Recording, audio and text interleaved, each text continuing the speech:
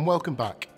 Before cities start to undertake activities to embed social and environmental considerations into their procurement processes, they should collect data and create an evidence base about their existing procurement spend. This is the first step in the cycle of procurement. Very few municipalities in Europe actually know how much money they spend through procurement on an annual basis. Where that money goes geographically, sectorally, and in business type terms, what the wider impact of that spending is upon local economies, and what are the social and environmental outcomes. We understand that not all municipalities will want to undertake a full spend analysis, as it is both capacity and resource intensive. However, many cities will want to understand more about their procurement spend with suppliers. To create this spend analysis, we will need to understand where money goes geographically, sectorally, and in business type terms. Indeed, the first thing that cities need to decide upon is their geography of focus. Cities could be interested in how much they spend with suppliers based in a particular neighbourhood, within their city boundary, within a wider region, or within their country. They just need to decide which geography or geographies they want to explore. This is a really important decision, as spend analysis is undertaken using an Excel lookup function.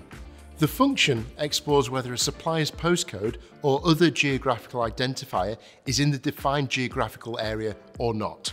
So cities also need to collect a full list of postcodes or other geographical identifiers for the geography which they're undertaking the analysis for. For example, Preston, which is an URBACT good practice city, have largely undertaken spend analysis at two geographical levels: the municipality boundary, Preston, and the wider region, Lancashire. They have therefore collected as their base data every postcode in Preston and Lancashire.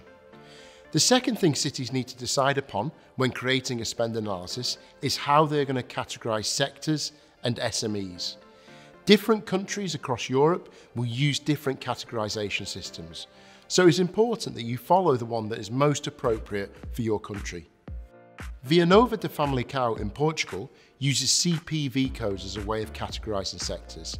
However, the city of Kavala in Greece uses activity codes. In terms of SMEs, Schaerbeek in Belgium uses their own definition of an SME, being an organisation with less than 50 employees. Other cities, like Bistrița in Romania, use the European defined less than 250 employees. The third thing cities need to do is decide over which time frame they want to undertake spend analysis. This could be undertaken on an annual basis, so for all procurement spend for 2019, or it could be undertaken on a financial year basis, so the financial year could be that of 2019-2020. It could be spent over a 3-month period or a 3-year period, or it could be undertaken over any other time frame deemed appropriate. Once cities have decided upon which geography they're going to undertake spend analysis at, how they're going to categorise sectors and SMEs, and over what time frames, they then need to collect actual procurement spend data for the time frame agreed upon. This information will be held by different individuals in different municipalities.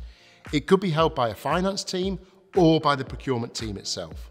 However, regardless of where it is kept, the following information needs to be collected for the top 300 suppliers by value: the name of each supplier, a mean of identifying the geography of each supplier. This could be a postcode or a zip code or the city in which they are based. The amount spent in total with that organisation in the applicable time frame, whether they are an SME or not, and which industrial sector they are from.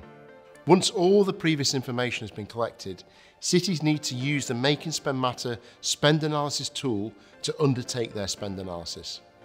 This tool will do the analysis for you and will tell you how much you spend in total with your top 300 suppliers, how much is spent in the defined geographical area, how much is spent with SMEs, and how much is spent with specific industrial sectors.